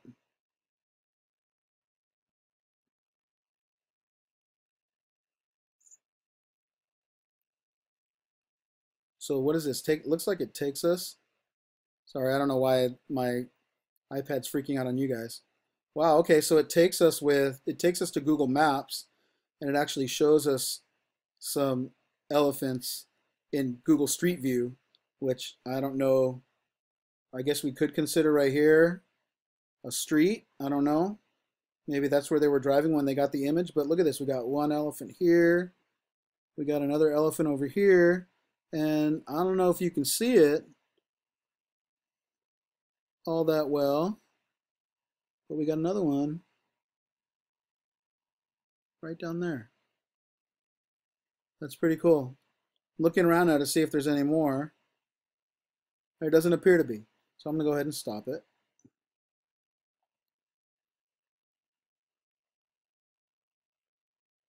Okay, and now what I'm doing is I'm going to come down here and I'm going to click the export button. Okay, so I've just created a little minute 15 video. This works like any other but it has slides, so I can add slides, right? And jump to them, so I can have as many slides as I want, and I can move from slide to slide so I can kind of create my slides in advance, or I can do them on the fly, and I can add slides as I like. So I can kind of set it up beforehand and then take kids through the lesson if I want to make like a really complete and thorough lesson. If I wanted to make a 5-minute lesson video, I could do that in here by bringing in images, things like that, or I can just explain something on the fly. But then by hitting this export button here, look at all the options I'm given. Okay, I'm given so many options, it's insane, and that's one of the terrific features about this tool is I can send it to my photos, this is just send it to my iPad.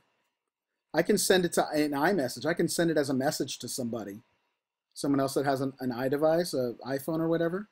I can send this video in their text messages. I can send it to Dropbox, and this is for me right here. This is it. Sending it to YouTube. That's the key. I can send it to Evernote if I use Evernote. I can send it to Vimeo, which is another video hosting service. So in schools that don't get YouTube, a lot of them do get Vimeo, and I can send it there. Okay. So I've got some great options. So I'm going to go ahead and select YouTube. I'm going to make it a public video, which is cool, and I'm going to go ahead and export it. Okay, and it's a pretty quick export.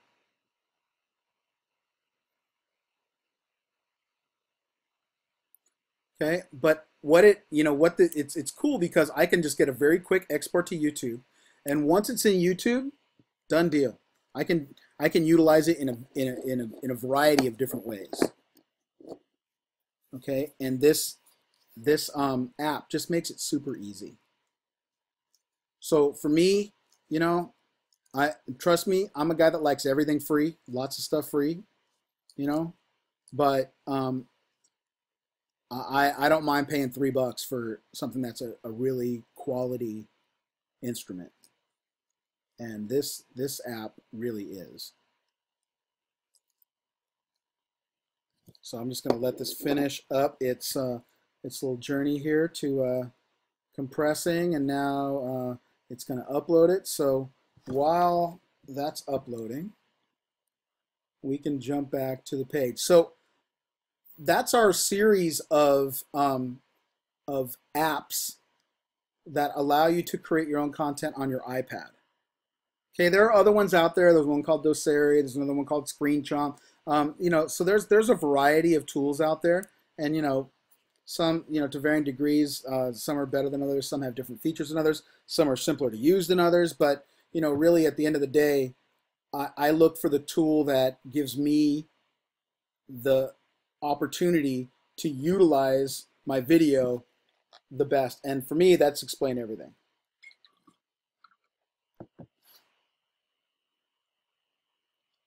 And it looks like we have uploading success, which is great. Okay, so we're going to come back and use that video in a little bit when we're looking at some other apps. For now, though, let's move down to the next section, which involves web-based screencasting. Wow, I don't know how my videos got so mixed up, because that is supposed to be up here. I'll fix that right when we're done. Today I'm going to show you a short tutorial on... No, you're not. Okay, so I used to offer a couple different options for web-based screencasting, but that should now say option, because there's only one that I want you to use. It's called Screencast-O-Matic. There were a couple different screencasting apps out there that were pretty even, but Screencast-O-Matic has really risen to the top. The cream has risen to the top. So Screencast-O-Matic is the screencasting tool of choice now. All right, let me shut down some of these tabs. Okay, just to gauge really quickly, how many of you have used a screencasting app before?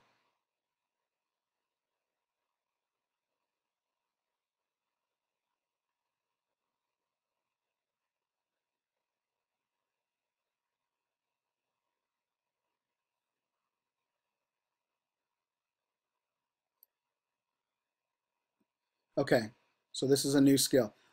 Super easy skill to start and to master pretty quickly. The basics behind screencasting are that you just basically have to do what I'm doing now.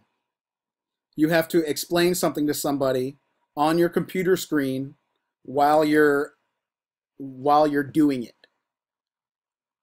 So, you know, at times, you know, you stumble over your words, and, you know, if you're doing something really succinct and, you know, really, you know, you want it to be nice and tight and short, you know, you might go through it a couple of times.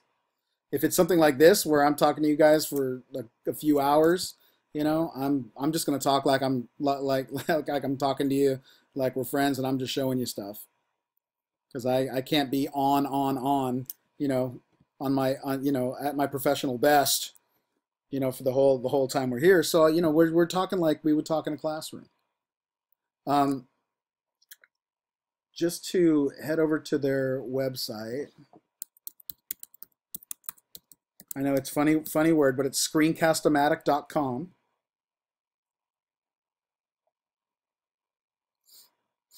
Okay, and this is their page.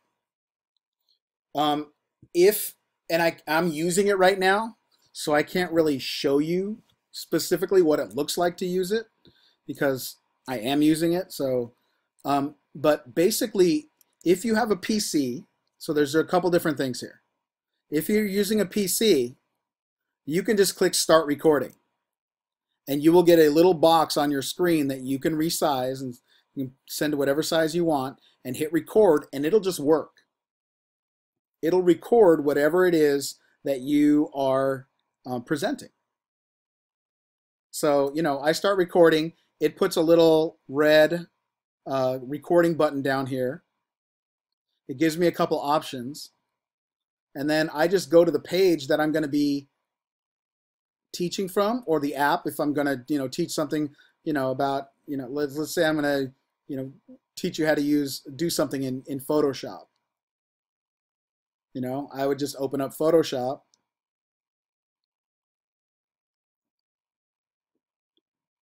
And I would, you know, I would start. So I would just click the record button and I would begin. First, you go to File and you click New.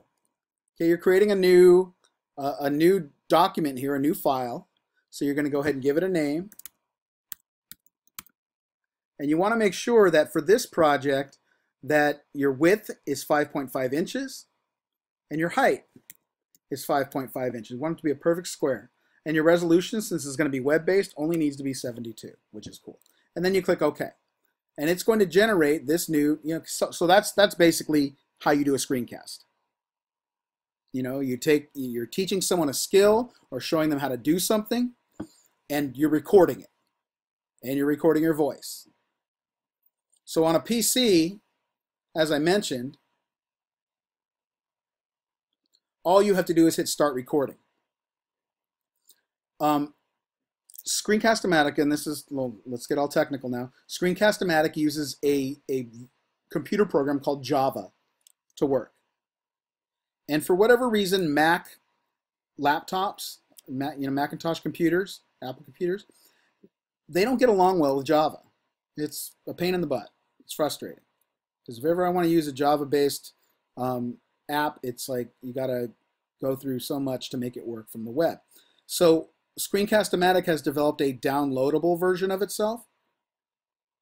Okay, so if you're using a Mac, you would just click this download and install button or link, and it'll download a version of Screencast-O-Matic. You just have to go to the download.com, and then you just drag it into your applications file. And then it just becomes, in your apps, another app. It's right there, Screencast-O-Matic. Okay? And it's super easy to use. You just open up the app, and it's right there. And there's, if you go to YouTube, I'm sure there's tutorials on how to use Screencast-O-Matic. Yep, Screencast-O-Matic tutorial. There it is. So, how to use Screencast-O-Matic. So, again, super easy to use. And so this is the app you're going to use to record a screencast.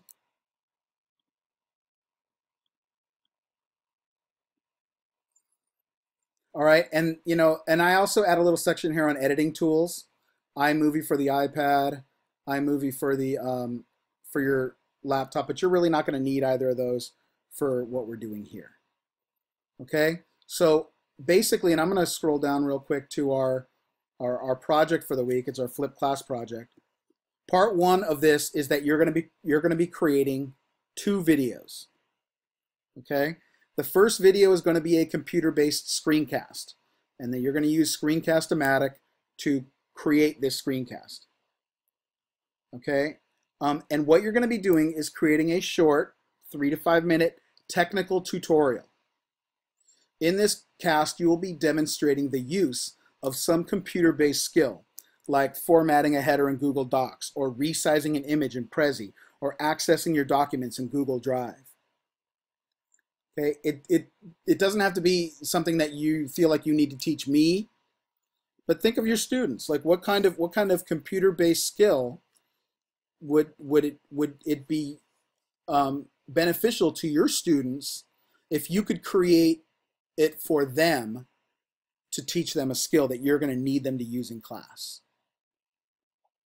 Okay, so just create the video as if you are you're doing it for your students. And so here's just a quick example of what that might look like. Okay, we're going to go over the process of creating a Google form as a response for your faith integration project, and then putting it as an embedded resource into your blog. This is what we went over last week in class, pretty much step by step, but there were a few of you that missed, so I wanted to throw this screencast in real quick for you. Once you're in Google Drive, it's in drive.google.com, you're going to hit create, and you're going to choose form. Okay, we're not going to watch that whole thing, but you get the gist. So some sort of a step-by-step process through a computer-based tutorial. Okay, so that's one of your videos. The second video is going to be your iPad-based screencast. And what I'm going to want you to do is to use one of the iPad apps that we covered to create a short, again, 3 to 5 minute teaching video for your students or potential students, teaching them or reinforcing for them something you have or will be studying in class. So this is a tutorial about some form of content, like the parts of a flower, or the Pythagorean theorem, the fall of Rome, rhyming words, whatever content you want to tackle. Okay, and so just a quick, and I did this in the middle of one of the classes. Okay, we're going to review a little bit of our work on the flipped class. This is from the infographic that we looked at earlier. And just to kind of, as a matter of review, we take a look at the traditional classroom where the teacher stands up in the front of class and all these kiddos here, they learn all the wisdom that he has to offer. Okay, so that's the idea there. So you can bring in images or whatever it is you want to bring in to basically teach or reinforce or review or do a problem or whatever it is that you want to do. If you want to do like a Khan kind of video where he goes through a mathematical problem, whatever it is, just some practice using the tool. Just remember that you're going to have to get this video to YouTube. Okay, because we need to get it to YouTube in order to go to the next level with it. Okay, so if you use something like Show Me, then you're going to need to access that Show Me video on the internet and then use Screencast-O-Matic to take a screencast video of it and then upload it to YouTube, which is good times. I mean, it's just more steps in the process. Or if you spend the $3 to get Explain Everything, you can just very quickly and easily upload it to YouTube right away. Okay, so you're going to be creating 2 videos this week as part of this project. One that's a computer-based screencast about reflecting and showing your students how to do some sort of a technical skill on the computer, and an iPad-based screencast that reviews or teaches some academic content. Okay, so that's part 1. Now I'm going to scroll back up to talk about flipping apps. Okay, there's 2 different flipping apps. Wow, I don't know why my videos got so screwed up. That's so weird. I will definitely make sure that these things are in their proper places. Oh, now it's fixed. Okay, cool. Yep, all right. That was just a weird thing on my part. Okay, so the first one is called TACK, and T-A-C-K-K. Okay, and TACK, both of these apps that I'm going to be talking to you about have both web versions and iPad versions. On both of them, the web versions are better. And actually for TACK, you're going to need to use the web version and not the iPad version. But I'm going to go ahead and go into TACK here. And TACK is a cool little tool, super easy to use. Like super easy to use. And what TACK allows you to do is to create, and we have the universal symbol for create in TACK, which is right up here, the green button with the pencil on it. And it's asking me what kind of TACK do I want to create. Do I want to start blank? Do I want it to be an About Me TACK, an Instagram TACK, a blog TACK, school project, a chat? I always like starting with the blank canvas because it allows me to choose what I want to do and what I want to use. Okay, so here's TACK. Here's the TACK workspace. And it's pretty easy to get a handle on, especially the way that we're going to use it. We're going to use it to create a little bit of a flipped lesson. Okay, and so what we're going to do is we are going to add a video to this and a title and a couple other things. So it kind of has down here a little bit of a Weebly feel to it for me because it allows me to choose the different building blocks of my TACK. So the first one I'm going to use is a headline, and my headline is going to be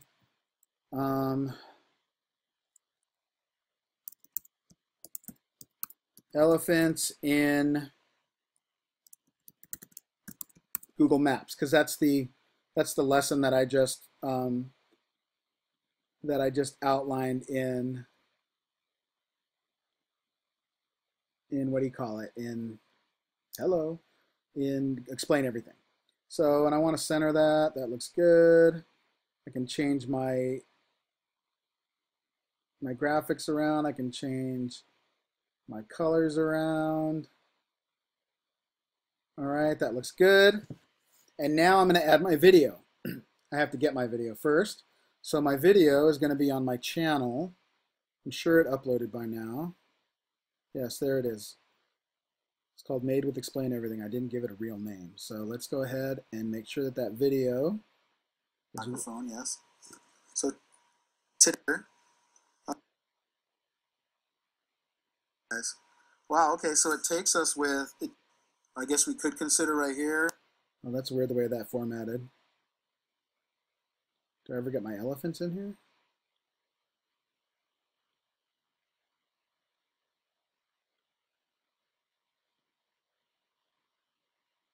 Oh well, not going to worry about it. We just used it as an example. So I just need to grab my video. So this is the video that I made with Explain Everything. And I just need to grab the URL, the web address. I'm just going to copy that. I'm going to come back into TACK, and I'm going to add video. Okay, and it supports, different kinds of video.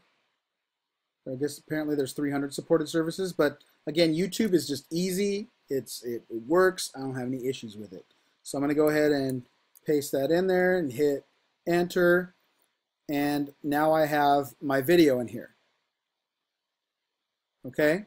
Now the one thing that TAC automatically puts in every one of its what they call tags is a comment stream where people who log in here can leave comments. Okay, and so I want to go ahead and add some text that basically tells my students, as you watch the above video, write in the comments section below 3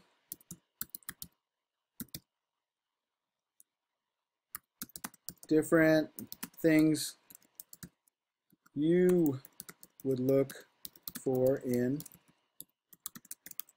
Google Maps. Okay, and I can play with my text a little here and center it up. There we go, choose a little different font. Okay, so now I've got my title, I've got my video that I've created, and then I have the instructions here. It's like I want them to write in the comments section below 3 different things they look for in Google Maps. And the one thing I would do when if I have students going in here and doing this is I would not allow anonymous posts. So I check that box and not allow anonymous posts. So now as students are watching it, I would look for the pyramids. I would look for, the Eiffel Tower. So they can start putting in, their comments as they're watching this. And it's like, so here's the deal.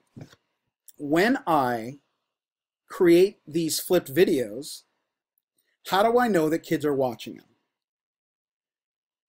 Okay, I need some sort of just a quick formative assessment so that I know that kids are actually watching these videos. And so using something like TAC to have students interact, and this is obviously, they can answer this question without watching the video. 3 things I would look for in Google Maps, I could just list stuff, right? But if you actually have some academic content in here, you can have them, replying with, other meaningful answers. Now, if you're just looking for the right answer, you know what I mean? Like if you're doing a math problem and want to know the answer, this might not be the environment for that because, 1 kid writes it, 2 kids write it, and then all the other kids just copy it. But if you're looking for them to have a discussion about something, this is a great tool to use. Okay? Or, name the most important thing that you learned from this video. Something like that, that actually allows them to, give like a free and open response. Okay, TAC is a great tool for that. Okay, so what I'm going to want you to do for your project is one of these 2 videos, either your computer-based screencast or your iPad-based screencast. I'm going to want you to use TAC, okay? Use TAC to make that a flipped lesson. So in this is a computer-based tutorial that I created using Autocrat with Google Forms. Nothing but the very nerdiest would be interested in it. But my video is embedded here. Okay, so we're in the raw spreadsheet here, and we're going to go up to add-ons. Okay, and using the comment stream below, offer your observations on anything you find interesting and offer a way that you could see yourself using Autocrat with students or staff. And so it's basically, it allows, for the embedding of this TAC. But, so here's an example of a way that I would use TAC with a, computer-based technical tutorial. Okay, anything you find interesting and a way that you could see yourself using it. Okay, so that's the first flipping app. The second flipping app is one that I showed you earlier when I think the second week, and that's Edpuzzle. Okay, Edpuzzle allows you to take any video, okay, from the from the internet, self-created, and edit it down to the portions that you want. Add some audio notes and questions for students. Create virtual. You can also create virtual classrooms where you can monitor their work, which is pretty cool. But in Edpuzzle,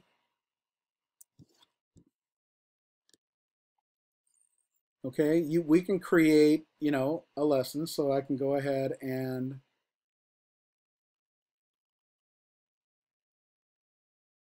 create a lesson using, well, let's just pretend that, I think I already kind of went through this with you guys, but I'll do it again real quick. If I create a new video, okay, I can bring it in from, one of a bunch of different places. But, obviously I would want it maybe to be something from my own YouTube channel. But by clicking on these different channels, okay, I would be able to search and find stuff here. So let's say that I wanted to find, what were we doing later? Apostrophe. I would do a search here, and it would give me a lot of Frank Zappa stuff and then other stuff as well. And I could use, so in this way, you can see how really, quickly and easily you could grab some already created video and utilize it. For this project this week, I want you to use your own. So you would have to go back to your own YouTube channel and find something that you uploaded there. So let's say that here I'm going to take this this dopey video that I made for last week's lesson, the sock puppets one. I don't even remember what it was about. I think it was Hey, Johnny, have you ever heard of Adobe Voice? Okay, so I made a stupid sock puppets video about Adobe Voice. That's my voice. It's actually, I listen to it now. That's not too bad. Okay, and I'm going to go ahead and grab the URL up here again and copy it. I'm going to bring it over to Edpuzzle.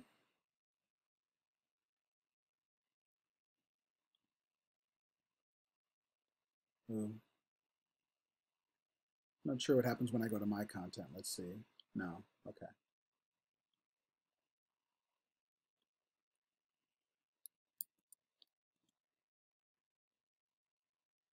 Okay, and I just put in the URL, and it will drop. Hey, Johnny, have you ever heard of Adobe Voice? Okay. No, man, I haven't heard of Adobe Voice. Okay, so I have my little video here. Okay, and I don't want to crop the video. You see, you can, if you find a long video, like a 9-minute video, and you just want to use a portion of it, you can crop it down from the front or the back. Since this is only a minute, I don't need to crop it, and you're not going to need to do that either, but it does have that tool. Okay, I could create my own audio track, so at any portion of this video, I could, like, let's say it's a tutorial of something, and I wanted to record my voice over it, I could do that. You can't see the video? Your screen froze.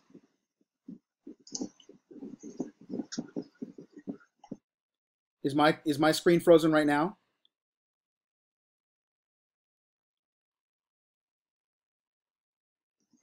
Yes.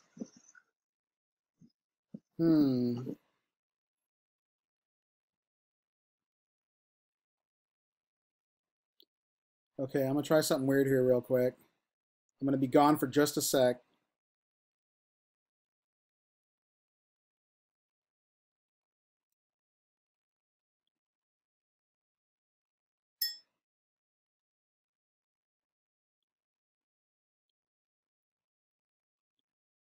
How am I doing now? Is it better?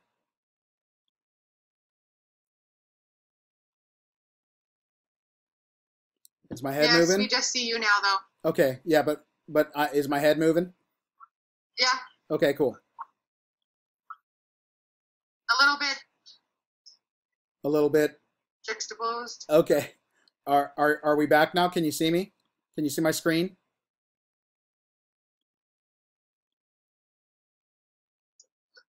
No, we just see you and you're frozen.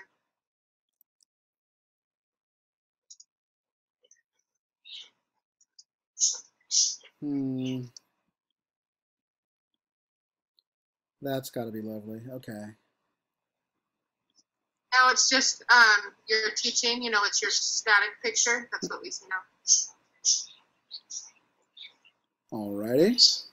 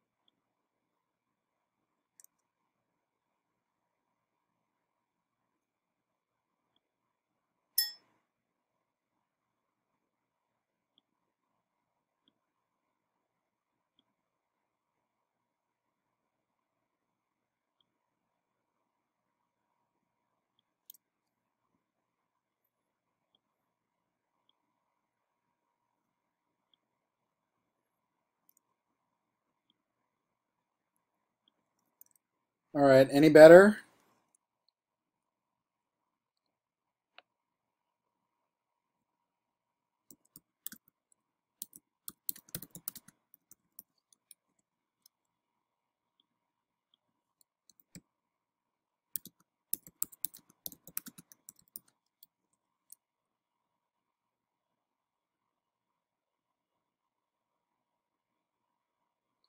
Not good. Okay. Give me less than a minute, and I'm gonna try and shut down Chrome and come back. So I'll be back.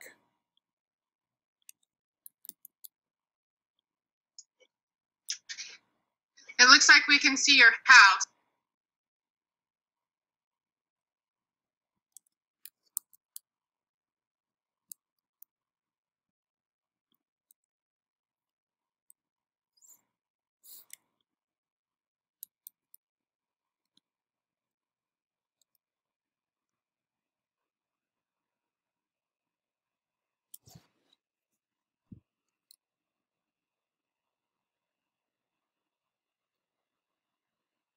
Okay. How's this? How's this? Any better? We see you again. And is my head moving and not freezing? No, it moved and then it froze. Oh gosh, this is ridiculous. No, now it's moving. Okay. Yeah, it's just. So let's go back to Ed Puzzle.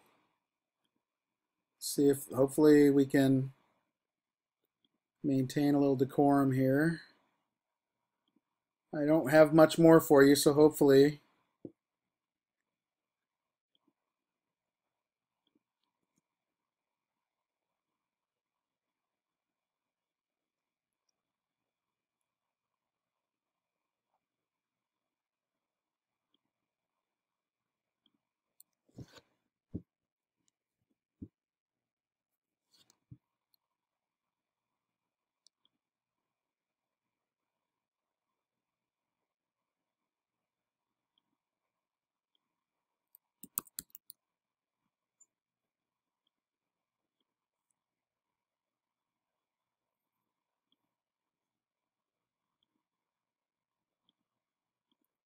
Well, I think my internet might have just fallen off the face of the earth.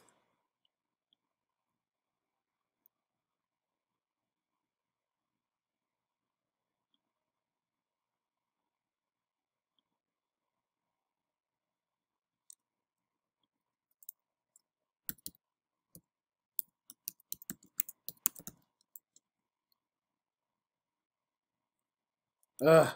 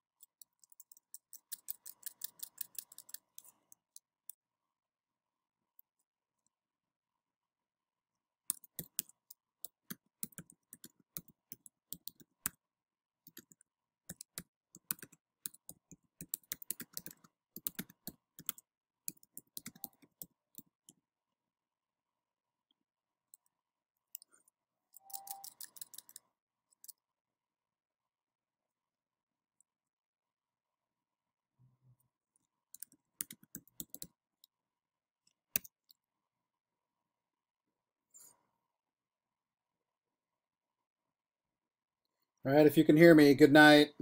And again, any questions you have, please don't hesitate to contact me.